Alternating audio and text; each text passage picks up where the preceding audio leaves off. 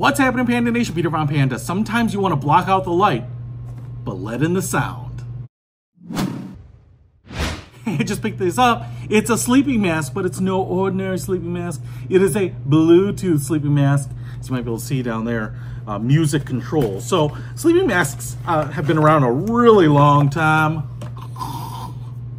You know, and I've kind of fallen in love with them again, primarily because, you know, if you're on a plane, you're traveling, maybe someone wants to watch TV and you're trying to sleep, you're crashing on the couch, whatever.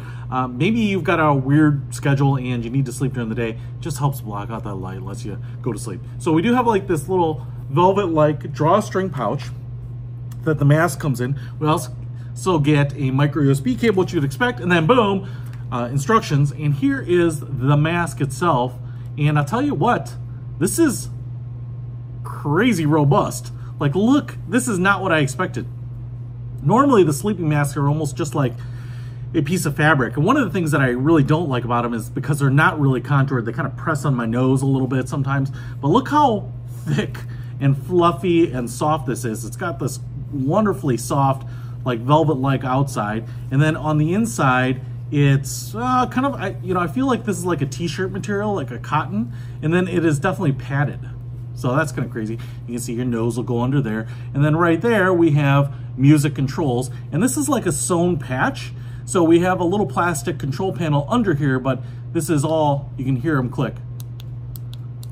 But it's not really this piece. This is just kind of aligning your finger to the necessary buttons. And then you have an elastic strap on the back, and it's Velcro, so you can definitely, especially for me, definitely adjust this thing so that it is right for you, because I have a giant head. All right, I guarantee you, you do not have a bigger head than I do, and this is nice and fine. Now, I'm not using all of the Velcro, trying to tighten it too tight, but I actually love the fact that it's not just one of those elastic straps that is a one size fits many. You can really kind of be loose or tight with this thing. Woo! Yeah, all right. So, how do you charge these things? That's always a good question. And so the way you're gonna charge this thing is if you look on the inside, there's a little zipper pull right here. And I'm gonna open that up, and it's not very long, a few inches. And what we get here are access to some cords, and you can see I get a little micro USB plug right there. So I can charge this bad boy up there, kind of tuck it back in. I'm actually pretty surprised because when I put this on my face, I didn't really feel, you know, maybe it's all the padding, I didn't really feel that cable in there, so that's pretty good. Now to fire this little bad boy up and get this paired, I'm just gonna hold down the play button here.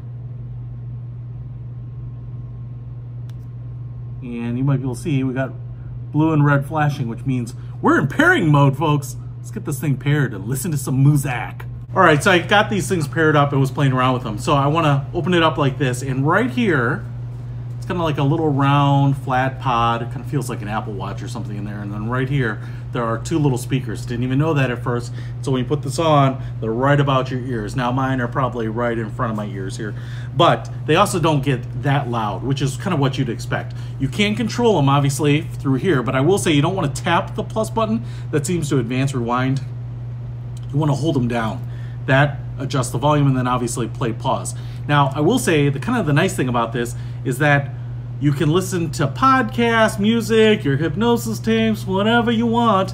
And I really could not actually hear it, even holding this thing out here, until I put it on, and I was like, oh, I can hear it totally.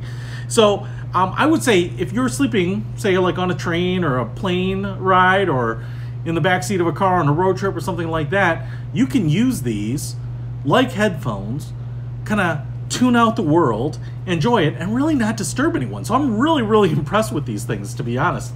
And they will be a companion with me on my next trip. So if you want to pick these up, feel free to do so, my friends. I will put a link in the description below. Peter Von Panda, out.